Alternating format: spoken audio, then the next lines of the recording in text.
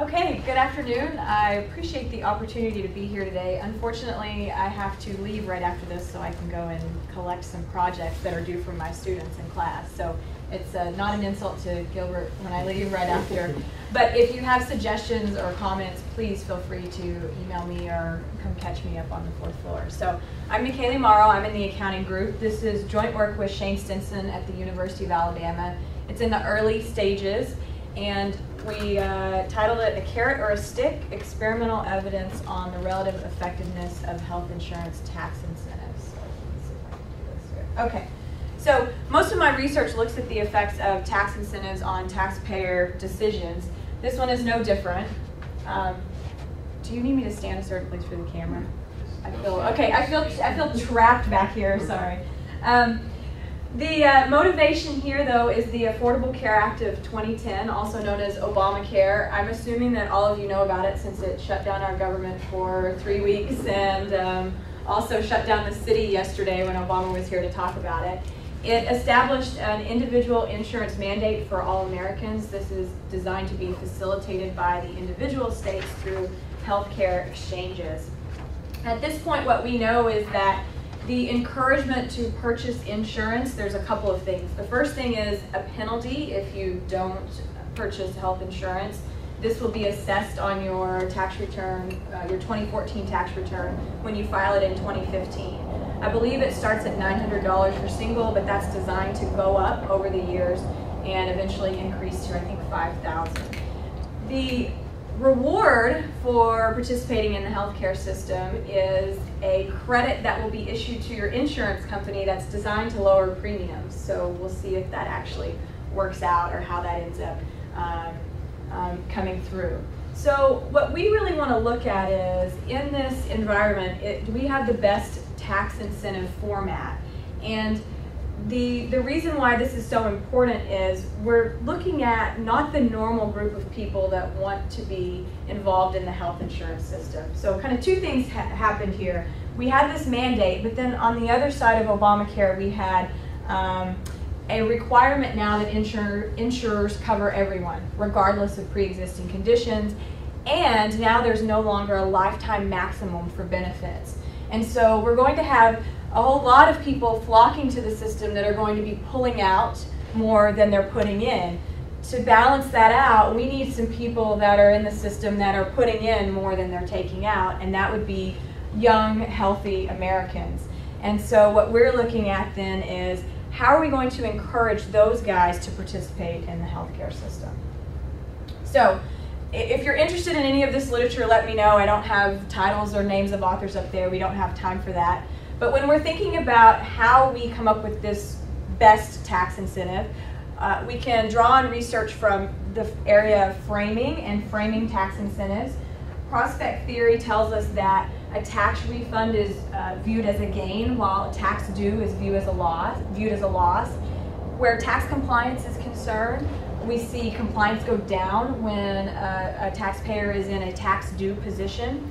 And then rule uncertainty has a big effect as well. And so we see reduced compliance when people are uncertain of the rules and how they'll be enforced. Obviously something to be worried about with new legislation and not really sure how various things are going to be enforced and how much additional compliance is going to be needed for taxpayers. We also are taking into account the method of optimal taxation, and economics literature calls this direct versus indirect taxes. The best way to think about this and the way we operationalize this in our experiment is a direct tax is a deduction, an indirect tax is a credit. So a deduction reduces taxable income, a credit reduces taxes.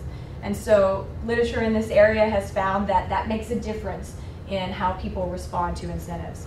Finally, we have to take into account risk preferences. Anytime we talk about healthcare, obviously there's some risk preference issues that can happen there. Literature on risk and framing has found that individuals will consider those things separately. We also know that extreme risk seekers, maybe those people that generally wish to stay uninsured, they don't necessarily care what the frame of this is. So they wouldn't care if it was a reward versus a penalty, for example, for participation or non-participation. And then there's been some research done on responses to framed medical information, and they found that this is affected by the level of health risk. So we may have differing responses based on what people feel their risk is.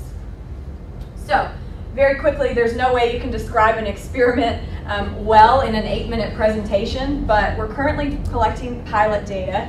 We have our stick scenario and our carrot scenario. So the stick would be a penalty for non-participation, whereas a carrot would be a reward for participation. And so participants are put into one of those 4 categories, and they could either have a tax penalty for non-participation or a reduced deduction. In the carrot scenario, you're rewarded for your participation with an increased credit or an increased deduction.